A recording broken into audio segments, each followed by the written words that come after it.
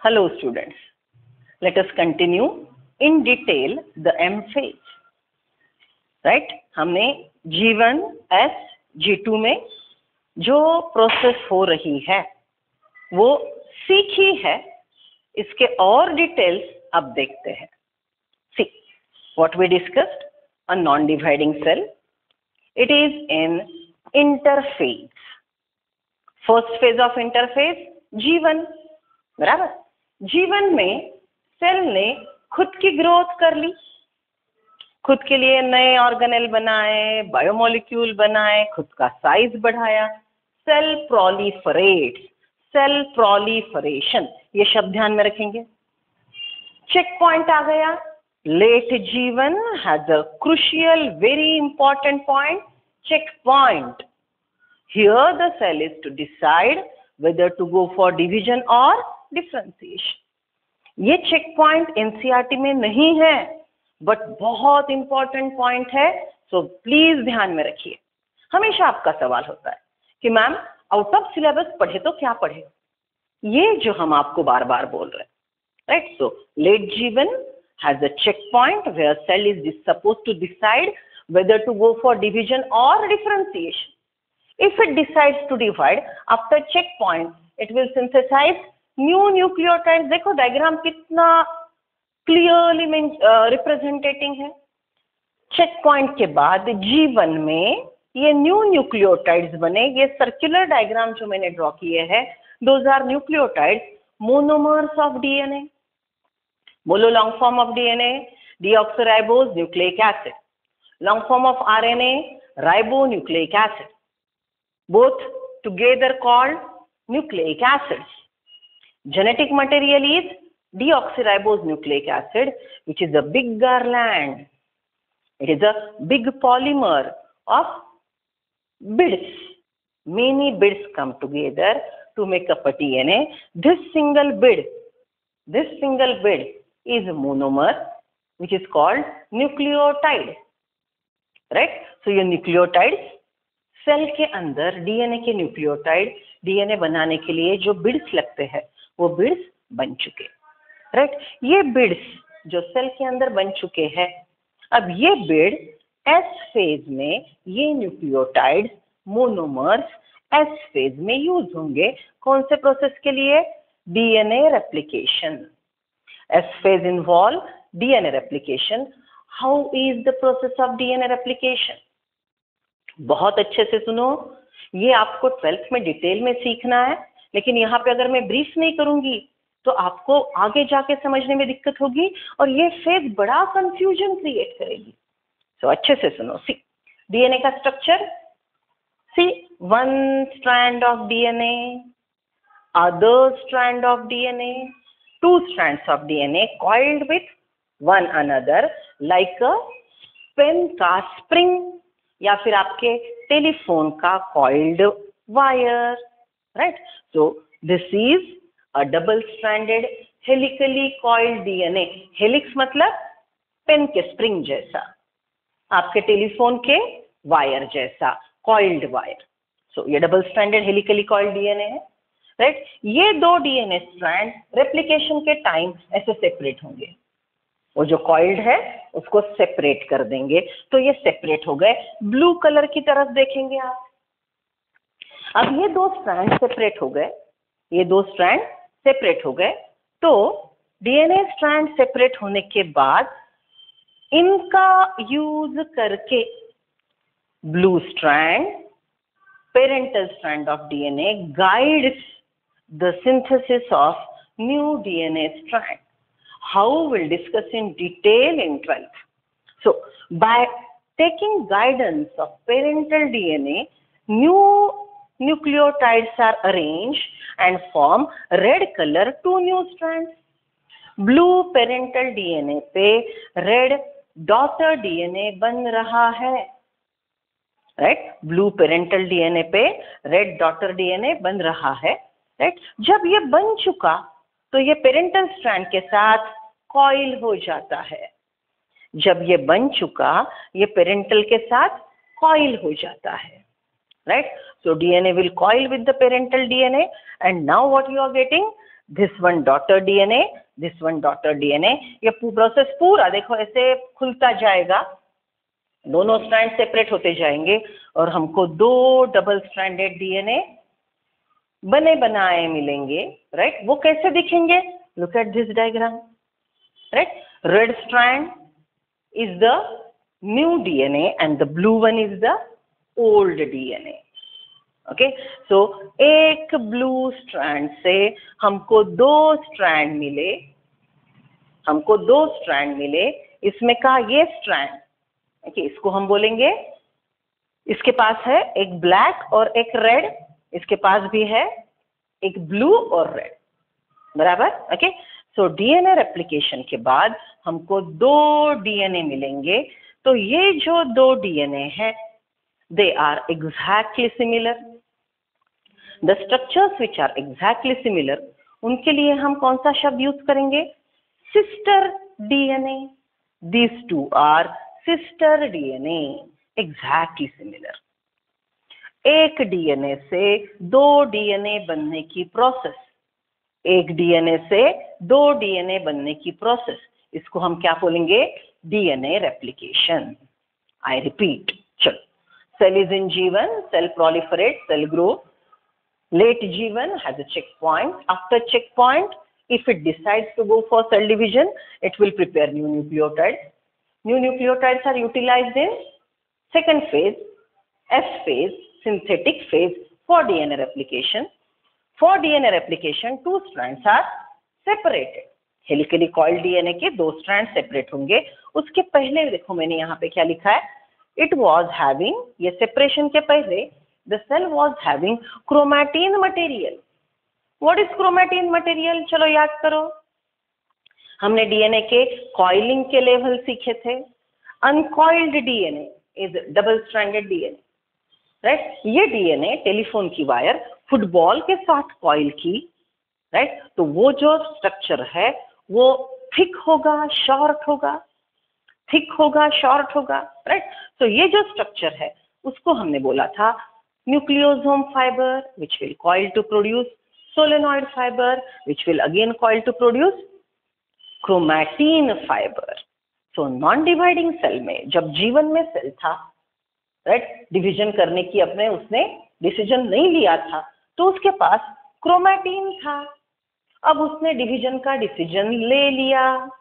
When the cell was in non-dividing phase, it was having coiled DNA, that is chromatin. But now it decides to divide. So, the chromatin will uncoil to form DNA. And the 2 strands will separate, and by guidance, by taking guidance from the parental DNA, by taking guidance from parental DNA, new DNA strands are synthesized. These 2 new DNA strands, right? This one, ये दोनों में ये blue colour का parental DNA है, red colour का नया DNA strand है। ये दोनों एक दूसरे के साथ कॉइल करेंगे, राइट। एक पेरेंटल, एक न्यू, एक पेरेंटल, एक new. Blue is parental, red is new. It will coil with one another to form 2 DNA, double-stranded DNA, which are exactly similar to each other. They are called sister chromatids, sister DNA, which are connected to each other by this point. याद करो, ये point को हमने क्या बोला था? Centromere. ये point को हमने क्या बोला था? Centromere, right? So these centromere are the point of attachment where 2 sister chromatids, 2 sister DNA are held together, right? So देखो, DNA ने, क्रोमैटिन ने खुद को अनकॉइल किया, डीएनए बना, डीएनए ने खुद को पूरा खोल दिया, रेप्लिकेशन की प्रोसेस कर ली। रेप्लिकेशन के बाद सिस्टर क्रोमैटिड वाला, 2 सिमिलर डीएनए वाला सिस्टर क्रोमैटिड वाला ये क्रोमोसोम बना, जिसको हमने डायड शब्द यूज किया था, जिसको हमने डायड शब्द यूज किया था, बराबर, राइट। ओके, अब देखो ये डायड की ये 2 जो डीएनए है, 2 क्रोमैटिड है, they are exactly similar, so we call them as sister chromatids. So dyad has two sister chromatids connected to each other at centromere. Dyad has two sister chromatids connected to each other at centromere. Right? So this entire process occurs. DNA replication की यहाँ से यहाँ तक process it occurs in S phase. ये DNA अब फिर से coiling करेगा, ये फिर से coiling करेगा. G2 में सेल की बच्चे वाली प्रिपरेशन हो जाएगी. सेल की बच्चे वाली प्रिपरेशन मतलब सेल नए एंजाइम बनाएगा. एंजाइम मतलब प्रोटीन बनाएगा. प्रोटीन बनाने के लिए आरएनए बनाएगा. आरएनए बनाने के लिए कौन मदद कर रहा है? डीएनए. ओके, सो हमने ब्रॉड क्या सीखा था? G1, G2, okay, G0 cell is performing normal metabolic functions. Cell is performing regular metabolic functions. So these metabolic functions include RNA synthesis, protein synthesis, biomolecule synthesis, new organelle formation. It's an ongoing process, right? G2 में additional ATP बनेंगे और अब cell division के लिए actual M phase के लिए पूरा तैयार है. अब सेल एक्चुअल M फेज के लिए पूरा तैयार है. So we discussed in detail about what is happening in G1, what is happening in S, what is happening in G2. उसके अच्छे से नोट्स लिखते हैं, which is a happening event. यहाँ पे और एक बात हमने बोली थी, cell appear resting but metabolically very active, right? Okay, चलो take down notes on interphase. Interphase oblique preparatory phase. Interphase oblique preparatory phase. First point, longest phase of cell cycle.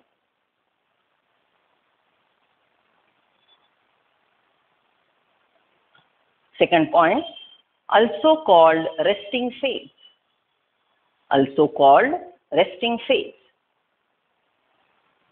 Third point, it is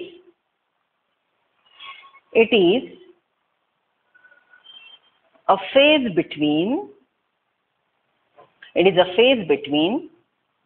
successive M phase. दो M phase के बीच में जो सबसे पहला diagram मैंने draw करके दिया था ना आपको, वहां पे हमने ये पॉइंट हाईलाइट किया था. दो M phase के बीच में आने वाला फेज. पहला माइटोसिस हो चुका, पहला M phase हो चुका, साइटोकाइनेसिस हो चुका, आपको बेबी सेल मिले. फिर इंटरफेज हुआ, फिर दूसरा M phase आएगा. तो पहले वाला M phase, दूसरा वाला M phase, राइट? हमने post mitotic, pre mitotic, gap phase शब्द यूज करते वक्त डायग्राम ड्रॉ किया था, उसकी बात कर रही हूँ, right? Please relate the thing, try to recollect everything readymade form. Notes लिखना बहुत जरूरी है और वो भी मैं डिक्टेट कर रही हूँ तब. तो अच्छे से सुनोगे, लिखोगे, रिविजन होगा. बाद में समझना तो चल ही रहा है, राइट? हाँ. तो it is a phase between two successive M phase in the bracket two successive cell division. Broadly ऐसे भी बोला जा सकता है, पहला सेल डिवीजन और दूसरे सेल डिवीजन के बीच का phase. Next point, metabolically very active.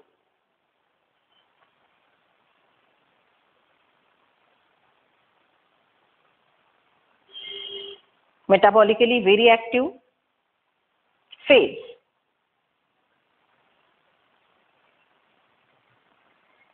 Okay, first phase, उसमें का पहला G1 phase.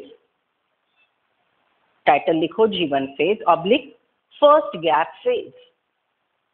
G1 phase oblique first gap phase oblique first growth phase. Sometimes it is also called first growth phase. Oblique post mitotic gap phase. देखो हर point लिख रहे हैं हम लोग. Oblique post mitotic gap phase. उसमें का पहला point, longest phase of interphase. Longest phase of interphase, cell cycle की लॉन्गेस्ट फेज इंटरफेज, इंटरफेज की लॉन्गेस्ट फेज जीवन phase.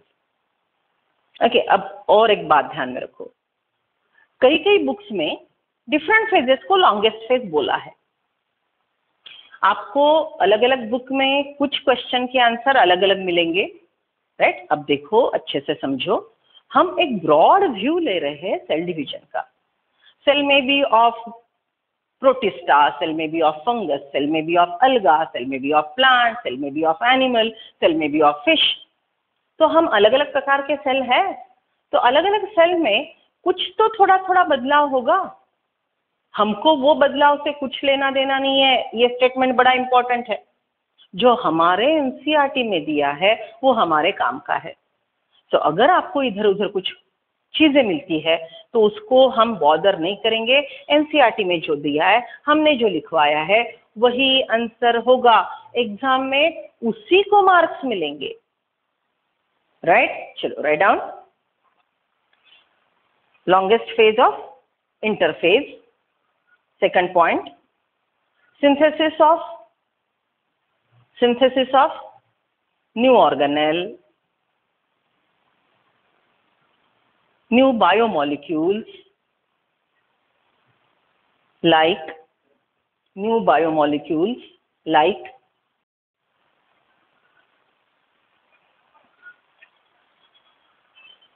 new biomolecules like proteins, amino acids, new organelles, ATP,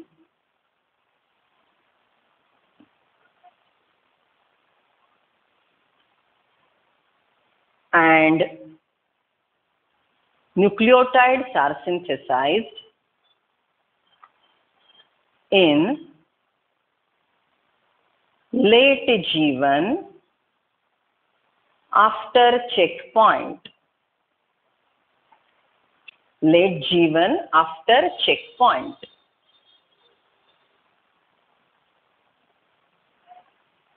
Next point, G0, इसको नहीं भूलेंगे।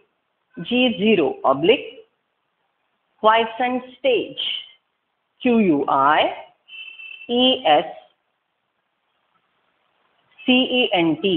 quiescent stage। First point उसका, cell exit from G1 and enter in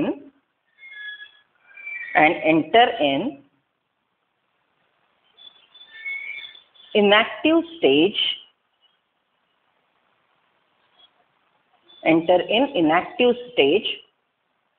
oblique non-dividing stage,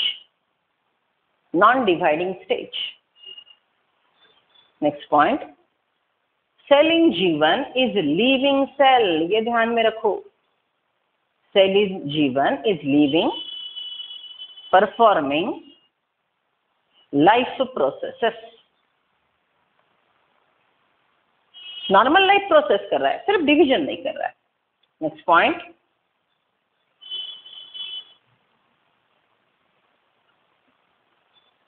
cell differentiation occurs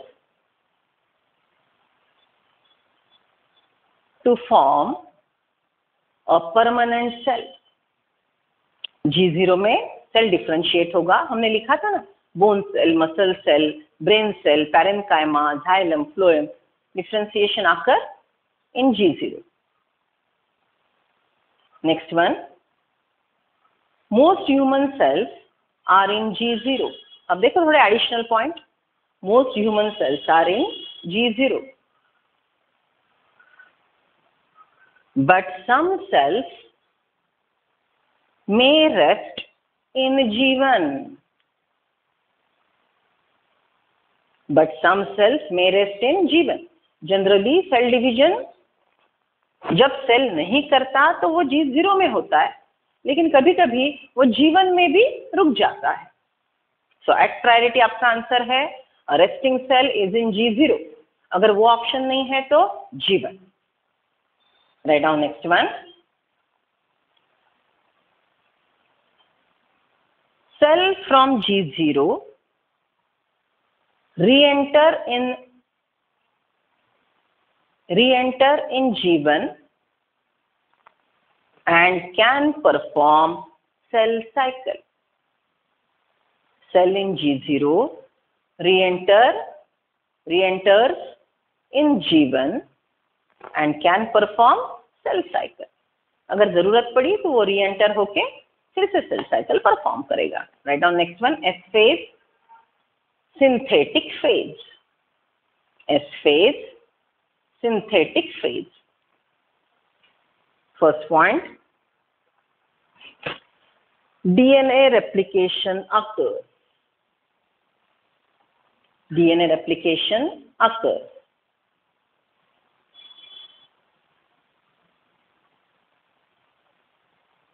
Monod converted to died.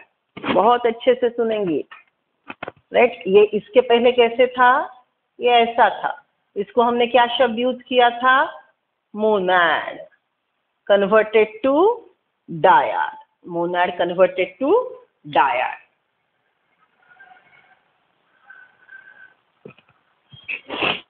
Next point, DNA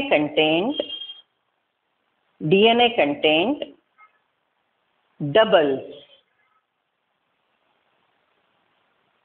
उसी में लिखो chromatin content doubles. DNA content double, chromatin content double. मतलब ये पहले जो 2C था, ये डीएनए रेप्लिकेशन के पहले ये 2C था, तो बाद में ये 4C होगा. जितना भी डीएनए कंटेंट है वो डबल होगा. अगर पहले C है तो C का 1C का 2C होगा. अगर वो 2C है तो 2C का 4C होगा. Okay, so what you wrote ये समझेगा आपको बाद में. Chromatin content, DNA content double, Monod converted to died, 2C become 4C, 2C become 4C, 1C become 2C. अगर 1C सेल है तो 2C होगा. ओके, चलो next point.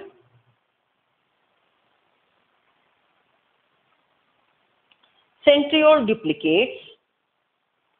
Centriole oblique centrosome duplicate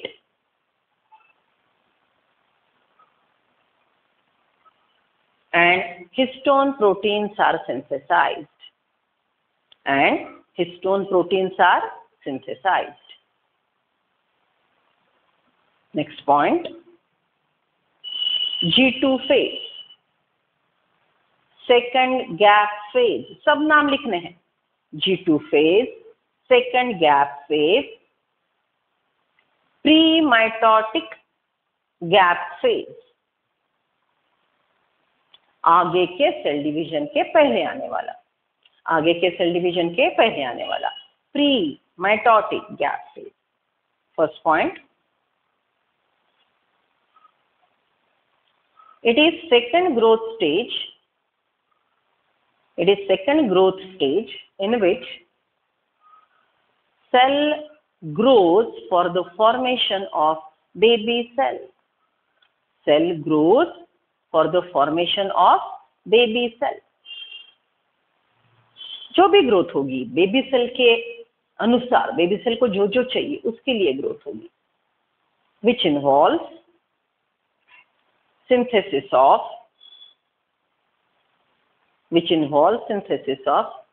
RNA. In the bracket write down rRNA, mRNA, tRNA. Brief में क्या लिखेंगे? RMT. Brief में क्या लिखेंगे? RMT. rRNA, mRNA, tRNA. Bracket close.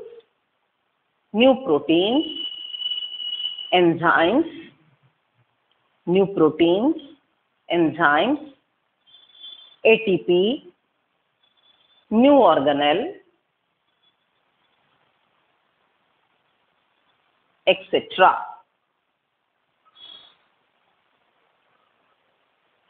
Next point, M phase. Next point M phase. देखो हमने interface detail में सीख ली। अब एम फेज में क्या होता है, जैसे मैंने बोला अभी हमने पूरा इंटरफेस देख लिया। अब एम फेज का मैं ब्रीफिंग करती हूँ, उसकी एक अच्छी सी क्लिप देखेंगे, आपको अंदाजा आएगा, and then will go for detail study. Method समझ रहे हो ना? सेल ने पूरी तैयारी कर ली। एम फेज माइटोटिक फेज, जो माइक्रोस्कोप के नीचे दिखाई देगा। ओके, देखो डीएनए कंटेंट डेवलप हो चुका, मोनैड से डायड हो चुके। अब ये पूरा डीएनए कंटेंट ओके न्यूक्लियस के अंदर है।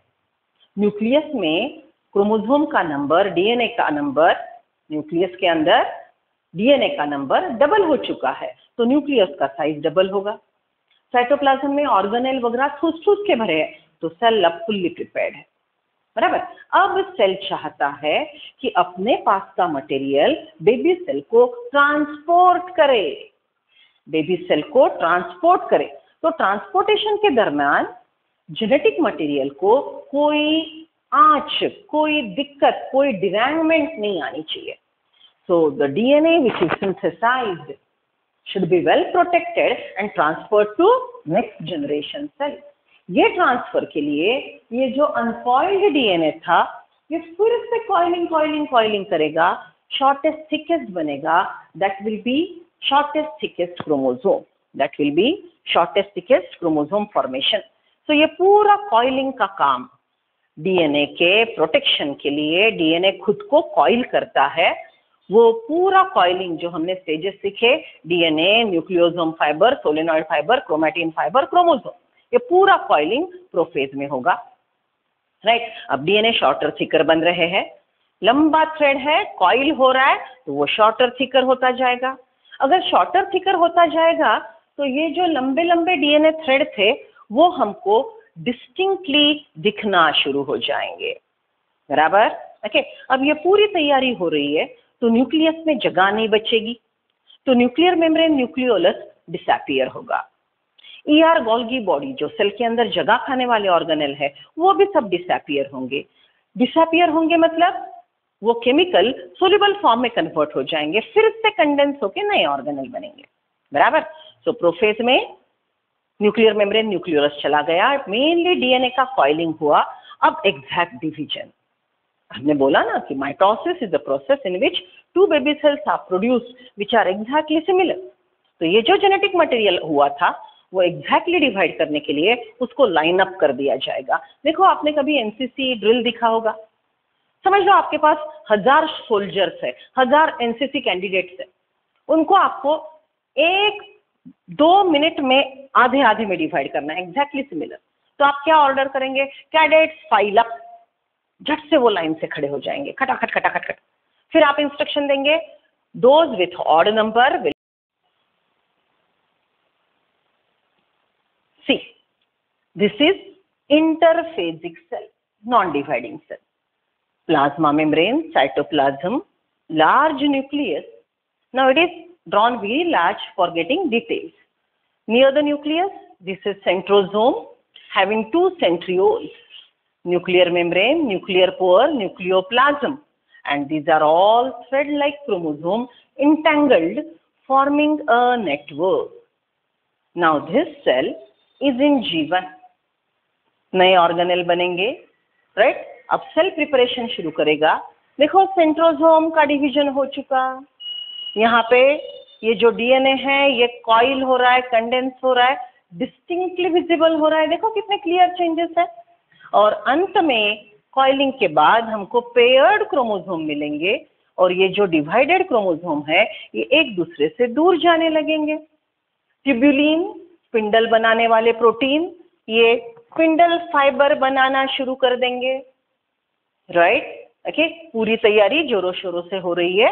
अब यहाँ पे सिस्टर क्रोमैटिड्स वाले क्रोमोसोम न्यूक्लियोप्लाज्म में इधर उधर बिखरे पड़े हैं। अब इक्वल डिवीजन का टाइम आ गया तो ये स्पिंडल इनको जुड़ने लगेंगे, न्यूक्लियर मेम्ब्रेन न्यूक्लियोलस डिसॉल्व होने लगा, पूरा सेल का एरिया सेल डिवीजन के लिए क्रोमोसोम को लाइन अप होने में मदद करेगा। स्पिंडल क्रोमोसोम को जुड़ गए, राइट। अब क्रोमोसोम को मेटाफेज की तैयारी होने लगेगी। मेटाफेज की तैयारी, इसको बोलते हैं ट्रांजिशन टू मेटाफेज।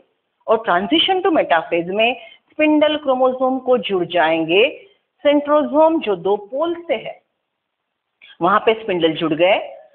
अब क्रोमोसोम लाइन अप होना शुरू हो जाएंगे। देखो लाइन से खड़े हो गए, cadet file up, right. All the centromeres are in one line, all the died shortest thickest chromosome are in one line. Okay, अब ये क्रोमोसोम को जो स्पिंडल जुड़ा है, कहां पे जुड़ा है? Spindle is extending from centrosome to, this is kinetochore of centromere. Chromosome की मॉर्फोलॉजी याद करो जो सेल चैप्टर में सीखा था। अब सेंट्रोमियर डिवाइड हो गया और क्रोमोसोम, सिस्टर क्रोमोसोम ड्रैग होने लगे अपोजिट पोल में। सेंट्रोमियर का डिवीजन और क्रोमोसोम का, सिस्टर क्रोमैटिड का डॉटर क्रोमोसोम में कन्वर्जन हो गए। पीछे जाना, बंटवारा, आधे इधर जाओ आधे उधर जाओ, एनाफेज, राइट। क्रोमोसोम एक ग्रुप इधर पहुंच गया, एक ग्रुप इधर पहुंच गया। अगर डिटेल्स देखो तो ये ग्रुप और ये ग्रुप क्रोमोसोम का एग्जैक्टली सिमिलर है। देखो ये लाल वाला सेम है, राइट, ये बाकी वाले सेम है। अब ये जो क्रोमोसोम्स है ये एक दूसरे को, राइट, फिर से कंबाइन होके एक न्यूक्लियस में आ जाएंगे, डिसॉल्व हो जाएंगे। Shortest thickest chromosome again form chromatin material. One cell is with 2 nuclei, telophase. यहाँ से साइटोकाइनेसिस शुरू हो गया। देखो साइटोकाइनेसिस कंप्लीट हो गया, 1 सेल से 2 सेल बन गए।